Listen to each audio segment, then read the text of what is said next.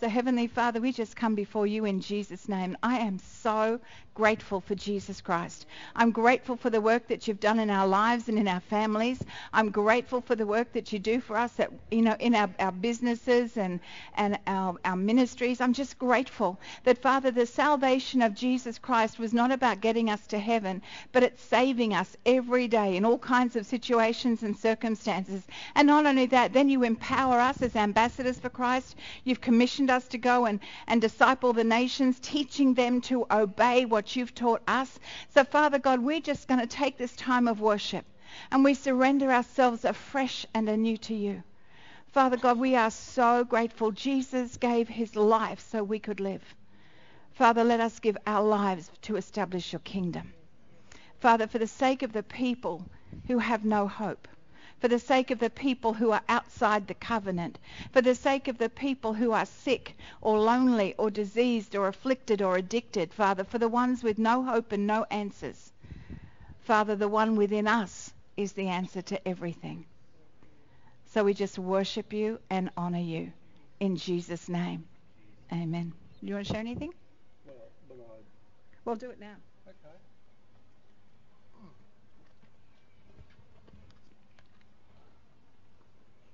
Hey all. Hi, Logan.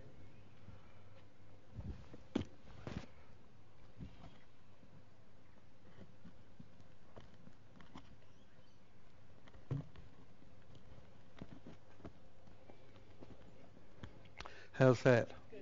That's all good? Great. Let me see here. I need a little bit of room here, so can I just... Does that stack? We'll find out in a minute. Great. I can just get on the end here and do my little thing.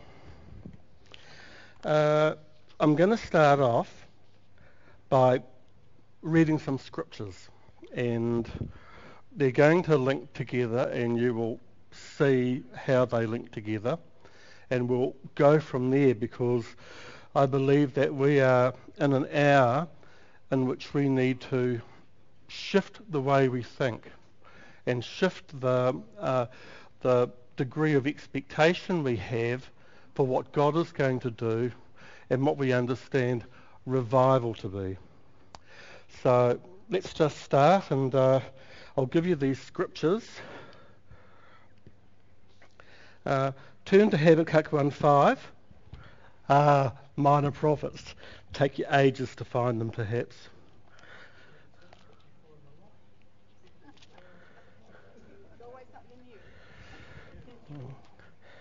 Habakkuk 1:5. I'll read them out, but you can track with me if you can find them.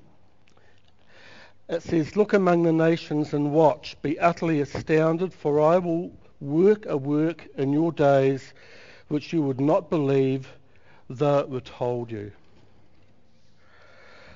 Look at Ephesians 3:20. You should know that.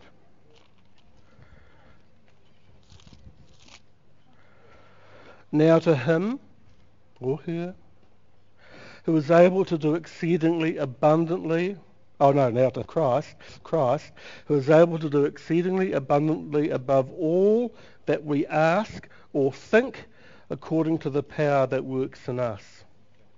So beyond our perception, beyond our capability to understand. 1 Corinthians 2:9.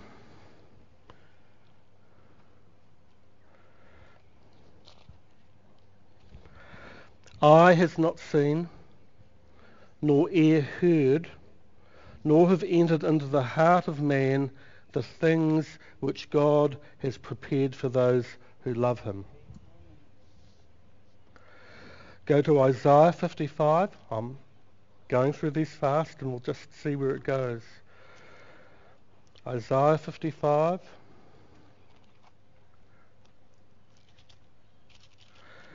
And then we'll start to build some steam into this and go up through the gears. Isaiah 55 verses 8 and 9. "For my thoughts are not your thoughts, nor are your ways my ways, says the Lord. For as the heavens are higher than the earth, so are my ways higher than your ways, and my thoughts than your thoughts. And just in Isaiah, look at 43.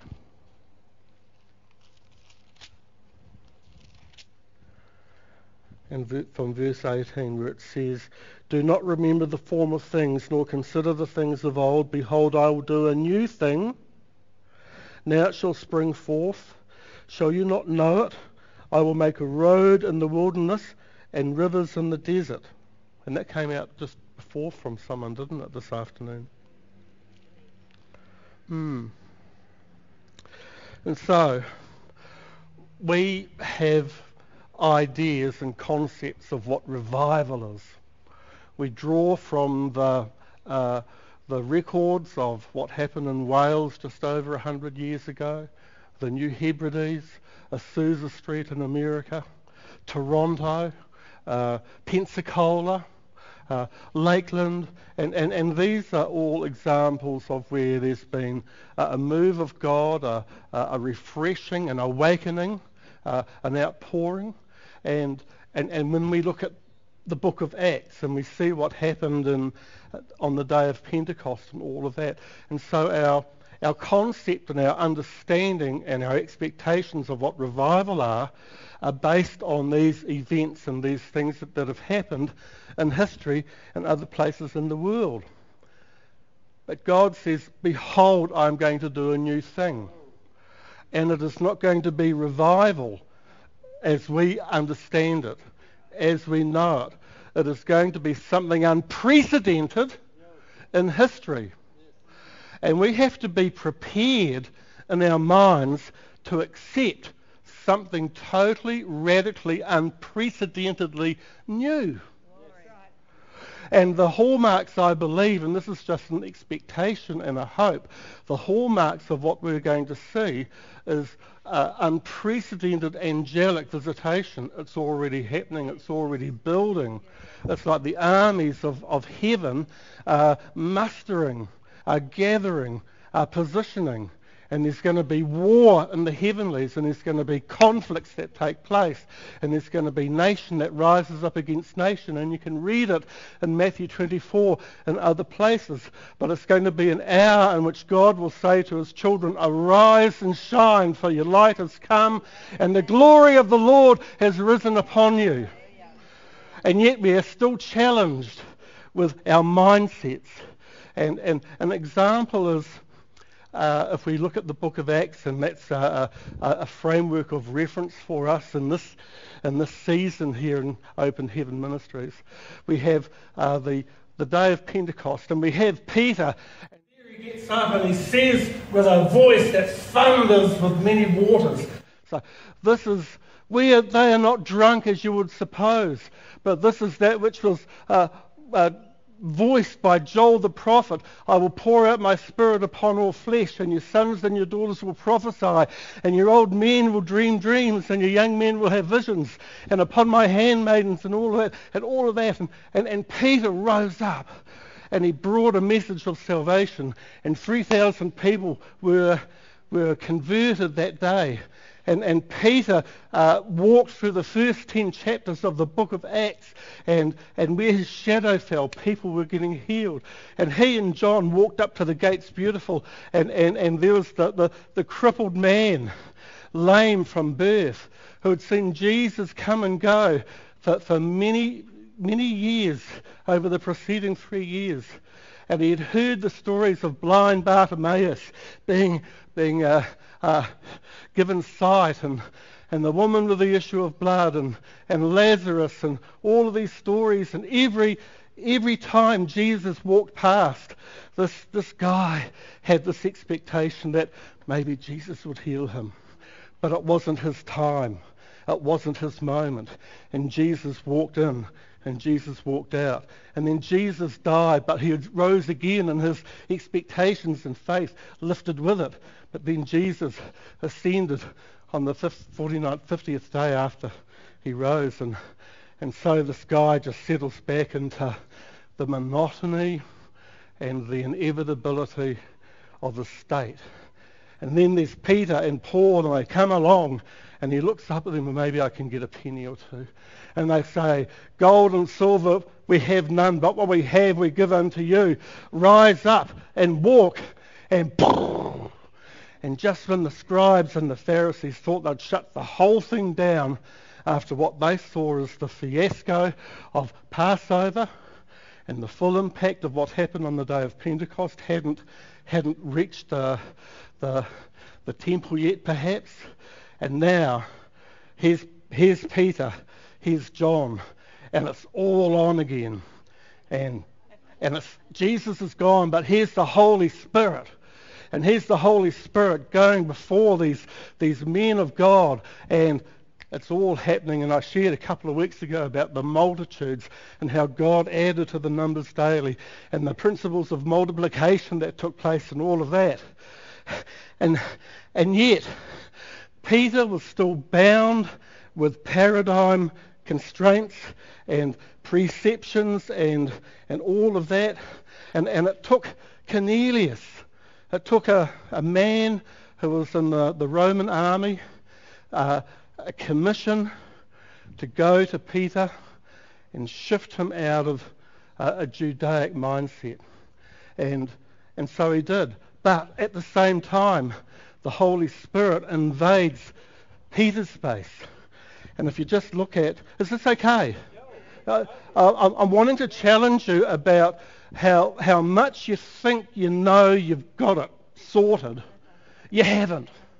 Because God is going to do something that is going to blow your mind. And even more importantly, totally confound the world and those who sit astride the mountains of culture in their self-imposed self-glory and importance. And there's going to be a tumbling down of the walls in those mountains. So, Book of Acts, chapter 10. How long have I got? I don't want to take too long.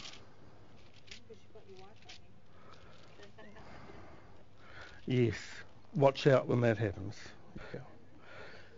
So, okay, Acts 10, verses 1 to 8. It's the story of Cornelius, and he gets this assignment to go to Peter. And while he's looking to do that, from verse 9, the next day as they went on their journey and drew near the city, Peter went up onto the housetop to pray about the 6th hour, about lunchtime. Then he became very hungry and wanted to eat, but while they made ready, he fell into a trance. It's interesting that Cornelius had a vision and an angelic visitation, but for Peter it was a trance, a different thing. Sharon was talking about that on Monday night, or one Monday night anyway, recently. And in this trance, Peter saw heaven opened and an object like a great sheet bound at the four corners descending to him and let down to the earth. And it were all kinds of four-footed animals of the earth, wild beasts, creeping things, and the birds of the air. And a voice came to him, "Rise, Peter, kill and eat." But Peter said, No, Lord, I need to remind you of the law. For I've never eaten anything common or unclean. And the voice spoke to him again the second time, "What God has cleansed, you must not call common." And this was done 3 times because with Peter, everything had to be said to him 3 times, you know. Which is actually important because you release a decree or you make an oath and you do it 3 times before witnesses, and it carries the power of law. And so sometimes when we've done stuff in the courts of heaven with people, there's been the need sometimes to renounce or decree things 3 times so that it will be sealed in the Spirit in law. So back to Peter. Here he is, having his mind and his paradigm and his concept of how things should be blown wide apart. And I say all of that to say this to you. Be positioned in your spirit to have your concepts of how things should be totally blown apart. And the religious will always rise up and say, oh, that's not of God. Gold dust, where is that in the Bible? And all of that. They may not be aware, but the Apostle Thomas, when he went to Madras on his missions commitment, and he established the church in Madras, it is recorded that for 2 years the floors were just continuously full of gold dust. So there's talk today coming through, and I was getting it before Suzanne released it, about fire. You know, John says, I baptize you with water, but one comes after me whose shoes I'm unworthy to tie the laces of. Will baptize you with the Holy Spirit and with fire. And I believe there's a distinction between the two. And I believe that even 2,000 years down the track, the church knows how to experience the baptism of the Holy Spirit. But where's the fire? Where's the fire? And so if you have a look at 2 Chronicles, chapter 5, verses 11 to 14. Let's do it.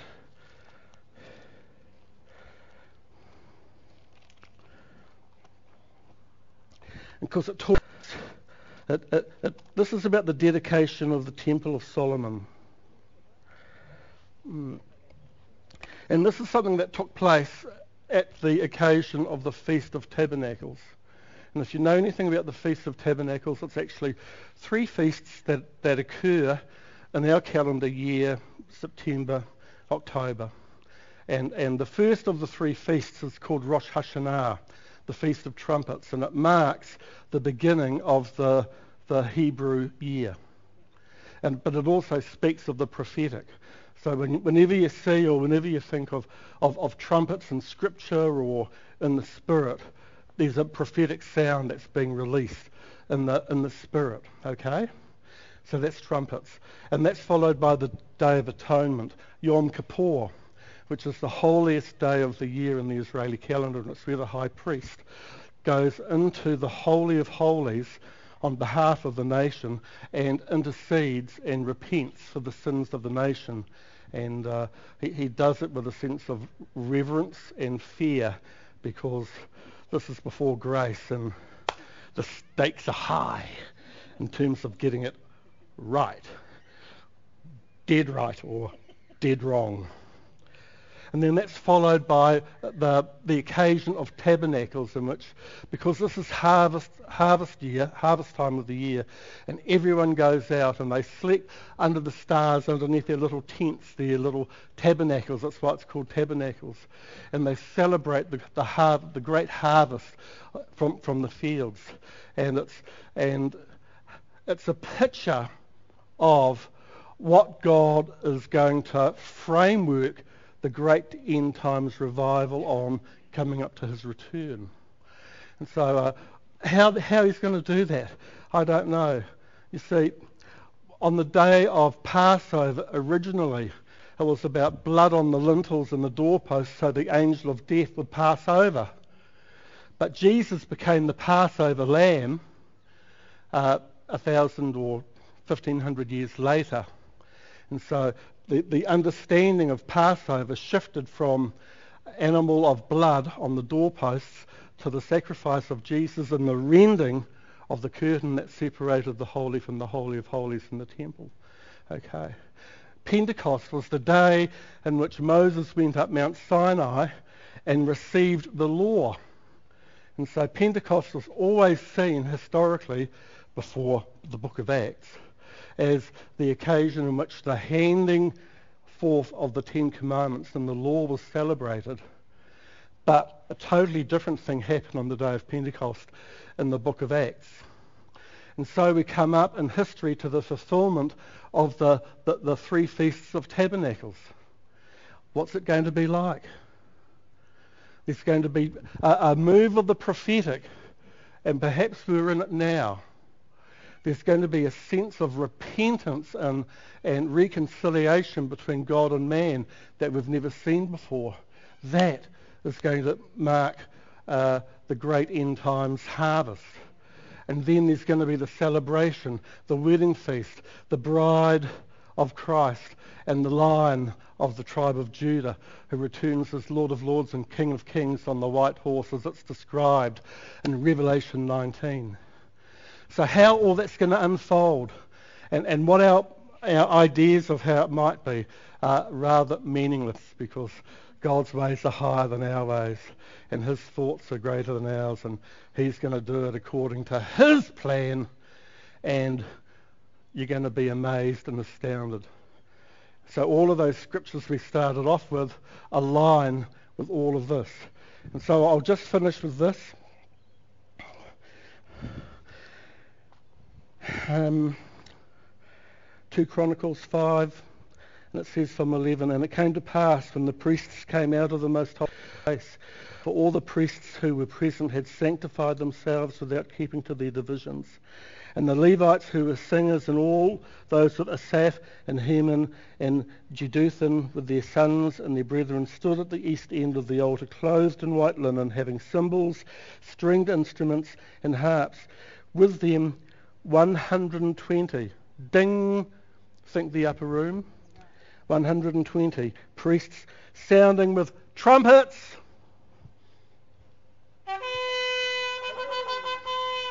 Right on cue.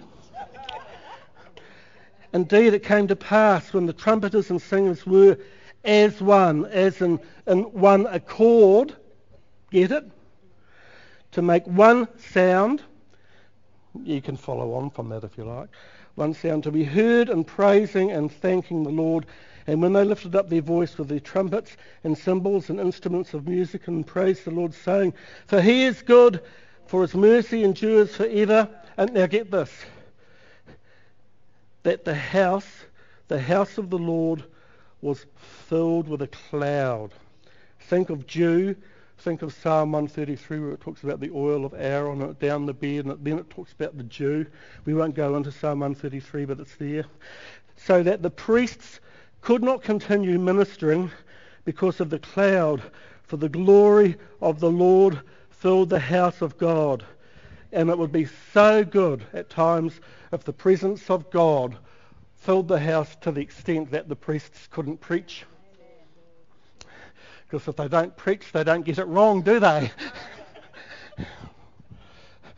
So that's the cloud, the mist, the refreshing aspect, and the glory, so that the priests could not stand and deliver the word. And from there, Solomon goes into a discourse, and he talks repeatedly throughout the next 2 chapters about if we can hear from heaven, all the way through, if we can hear from heaven, this desire to hear the voice of God, the desire to sort of connect in communication with God. We lift up to God prayer after prayer after prayer after prayer, petition and request, demand and frustration. We all do it. We've all done it. We've all done it. But here's Solomon saying, let us hear your voice, O God. And this shifts things in the spirit. And as a result of this time, we go to the beginning of chapter 7, and Solomon has done his thing. He's done his stuff. And it's like 2,000 years ago, there was the baptism of the Holy Spirit. But now we're coming to a moment in time where we're going to experience the baptism of fire. Yes. A purging fire. A fire where grace is lifted and judgment comes. And when we are aligned with God and repentant before God, we will be empowered by God to do great exploits and be the agents to usher in this great end time move of God. Because it says this in chapter 7. After all of that, it probably seemed like 2,000 years, the way that Solomon went on. And they were all there, the whole nation, they are all part of the experience of the dedication of the temple. And it says, when Solomon had finished praying, fire came down from heaven and consumed the burnt offering and the sacrifices, and the glory of the Lord filled the temple. This is different. This is, Holy Spirit, dew. This is fire. And it filled the temple. And the priests could not enter the house of the Lord because the glory of the Lord had filled the Lord's house. It's one thing to stand in the glory. It's a thing to be so, the glory to be so intense that there's no way in, not even for the priests. But for the grace of God, but for Christ and what he did on the cross, and that barrier that separated us from God himself was removed, and we can actually enter in to the fire, and we can actually be baptized in the fire, and we can be cleansed, and all that is not of God can be removed in our lives so that we can operate totally in the authority and in the will and in the empowerment of God. I'll just finish with this last verse. Haggai 2, 9 and 10.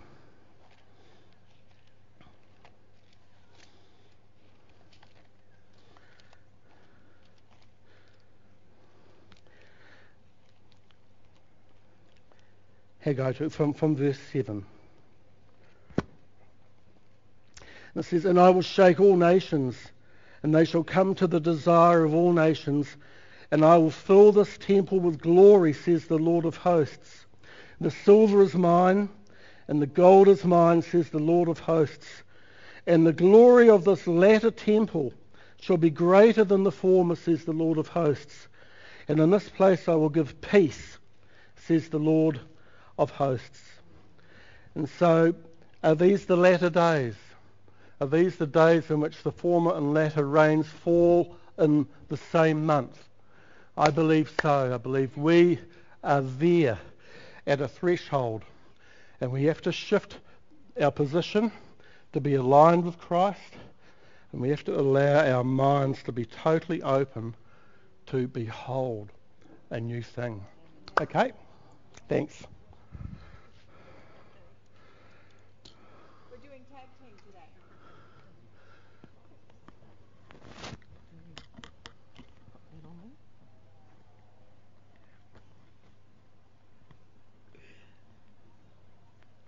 Beer.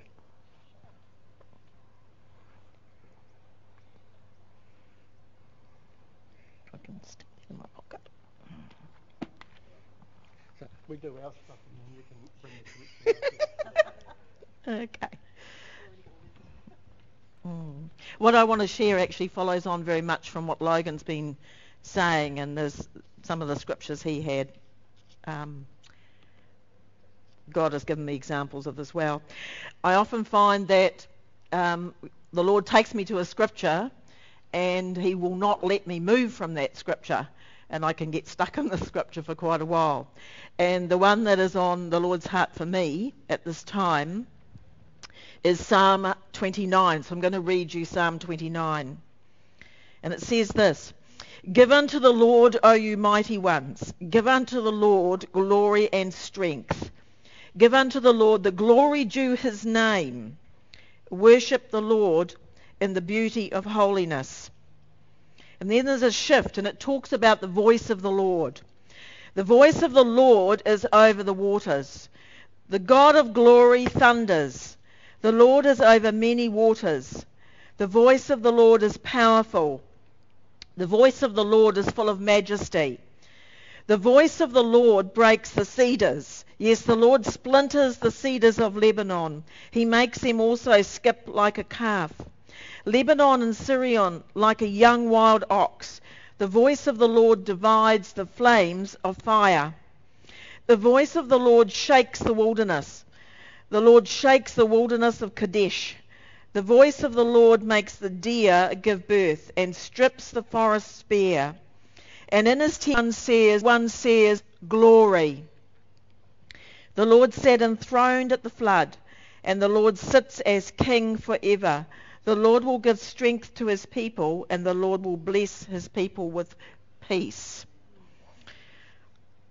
So 18 times in that psalm it talks about the voice of the Lord. The kingdom of God, the kingdom of heaven, functions on sound and on frequency. Right from the word go, if you go back to Genesis, God spoke creation into being. In fact, some translations talk about how God sings, but he spoke creation into being. And if you look at the various people through Scripture, it's the voice of the Lord that spoke. Take Moses. The voice of the Lord spoke to him in the fire in the burning bush. Through some of the other prophets, he spoke as well. Logan talked about the temple. The voice of the Lord responds to the praises. This, particularly with frequencies, the voice of the Lord responds to unity and he responds to praise. Unity actually has a sound. And if you look at the example that Logan has just given with in Chronicles, with the dedication of the temple, they were all in one accord. The musicians were making one sound, and then the glory of the Lord came. When the people marched around Jericho and they made one sound, the walls came down. When the people were in Acts waiting in the upper room, they were in one accord, and then the Holy Spirit came. So the Lord responds to the sound of unity. And so one of the things that I believe is very crucial at this time that we're in is unity. Yesterday, Logan and I were at a pastor's apostolic breakfast, and there were people there from different ministries, different ethnicities. We were welcomed into the place by the Aboriginal elders, and people had an opportunity to share. And you could pick up, you could feel in the room that there was a spirit of unity. And because there was a spirit of unity, the angels turned up, the presence of God turned up, and there was so much blessing because people came to love on one another and to bless one another, and they didn't come with an agenda.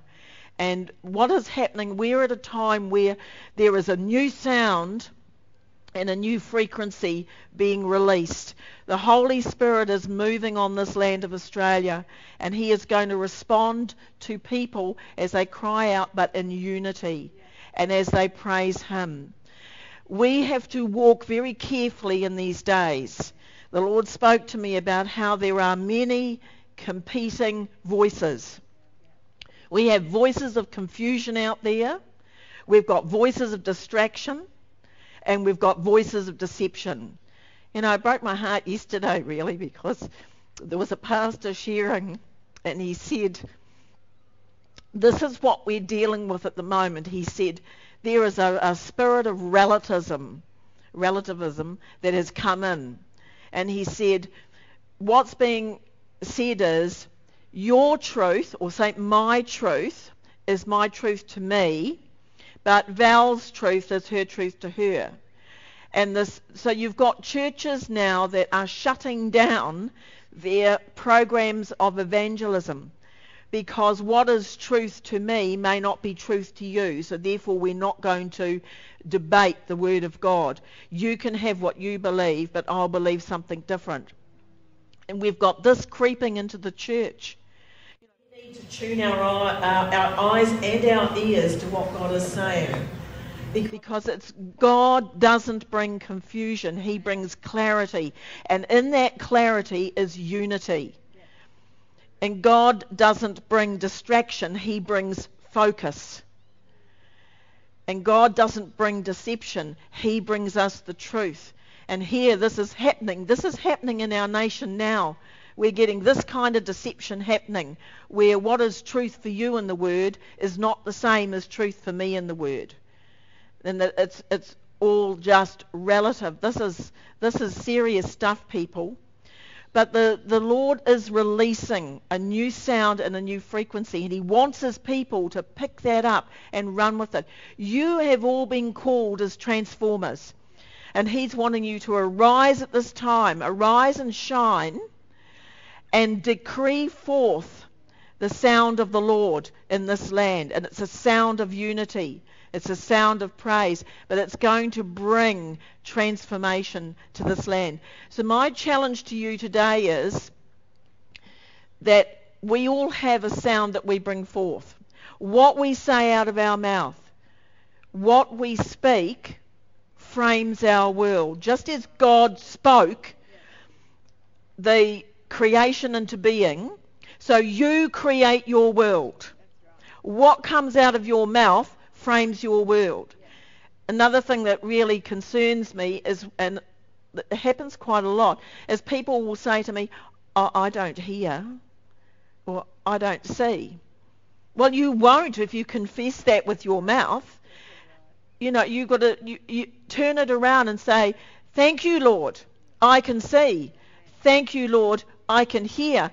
Thank you, Lord, you have activated my senses. God will work with people who will work with Him. But if you have a negative confession, He's not going to work with you. And He is calling His body of Christ to have one sound. It's a sound of unity. It's the sound of the power of God to bring transformation into this nation. And so He's calling you to arise.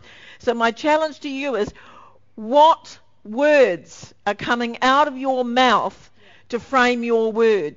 Your world? Are they positive? Are they declaring the power of God in your life? Or are they not? Are they negative? Oh, God doesn't use me. Oh, I can't hear. Or I don't see. It's only for someone who's anointed. One of the worst things in Christian church is the qualifying spirit. And that needs to be got rid of. You are all anointed. You are all qualified. We are all in ministry. We are all called to be ambassadors for Christ. You all have something to share. That's why I love being here with Pastor Suzette, because she will say to you, has anybody got something? Please share. We are the body. We're all supposed to work together. My gifting is different to your gifting. And I saw this yesterday when we were at this breakfast. Many ministries, many different giftings, but we were all in one accord working together. So I challenge you, think about what you're declaring. Are you declaring the goodness of God in your life? Are you declaring transformation in your life? Are you declaring He's a good, good Father? And are you declaring the coming move of the Spirit of God over this land? Because He is poised. Somebody had a vision, a lady lives in the hinterland in Australia, and God opened her eyes to this vision, and she saw Australia as a womb. And in the vision, the womb opened, and the waters flooded out. And it goes with what you had, Janice, about the dry land. God is wanting to move on this land, and we as a body of people need to get together and have one voice, one sound. God, you are moving on this land. You are going to bring transformation. So I challenge you in that area today. Thank you.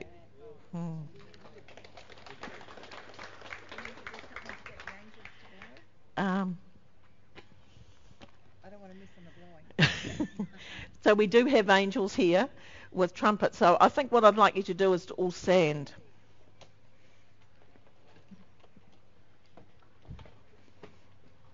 Thank you, Lord. And yes, there is an increase in angelic activity. Angels respond to the welcome that they receive, and they know that they are welcome in this place. And as you talk about angels, as you welcome them, they come. They come to listen, but they also come to work with you. And there are angels here today who have trumpets in their hands. And what I'd like you to do is just, if that's you, raise your hands to receive, because I believe that they're going to blow their trumpets over you, to release a new sound and a new frequency, because this is what God is wanting to do, not just in Australia, but in New Zealand and the islands of the Pacific. At the moment, God's heart is particularly on the great south lands of the Holy Spirit, because this is where the end time move of God is going to start, and then it will flood the earth. So put your hands up, and by faith, as those angels blow those trumpets, receive a new sound and a new frequency into your spirit in the name of Jesus. Thank you, Lord. Something I meant to... Is that working? Just something I meant to say earlier when I was talking about the... Take a seat for a moment. That's fine. When I was talking about the Feast of Trumpets, and it's trumpets, atonement, and tabernacles, and it was that season when the Temple of Solomon was dedicated. But Sharon talked about Jericho. And you know the story of Jericho, how they walked around the city. And they walked around the city in a particular order. The trumpeters went forth first. And then they carried the Ark of the Covenant after the trumpeters. And then all of the people followed the trumpeters and the Ark. And so the trumpeters, Feast of Trumpets, the Ark of the Covenant, Day of Atonement, and all of the people following together in unity, tabernacles. Now, Pastor Suzette said earlier that today is Palm Sunday, and Jesus enters the city of Jerusalem on a donkey. But there are those who are going in front of him saying, Hosanna, Hosanna. This is they're prophesying, this is the Messiah. And those who were going ahead of the procession were the prophets, the trumpet, a picture, a capture of the Feast of Trumpets. And then there's Jesus sitting on the white pony. It's like the mercy seat. It's a picture of your redemption enters in the form of Jesus. Repent this day, for the Lord of glory is entering the city. And then there are all of those following the procession and the large group. Picture of tabernacles. But this is the week before Passover, and there is this alignment and connection between all of the different feasts. And if you think of the menorah, it consists of a central stem, and on one side there are 3 branches for 3 lamps. On the other side there are 3 branches for 3 lamps. And we have the 7 feasts. We have the 3 feasts of Passover, unleavened bread and first fruits. And then 50 days later, there's Pentecost. It's a stand-alone event. And then later on in the calendar year, there's as I've just said, trumpets, atonement, and tabernacles. The other 3 branches, but they are all one. They all align, they all interconnect, they all have relevance in terms of God's grand master plan for redemption of mankind that began with Abraham. That's where the plan for redemption first began to be put in place. We're heading up in history to a time in which that will be complete with his return as Lord of Lords and King of Kings. So that just ties back in. So, all yours?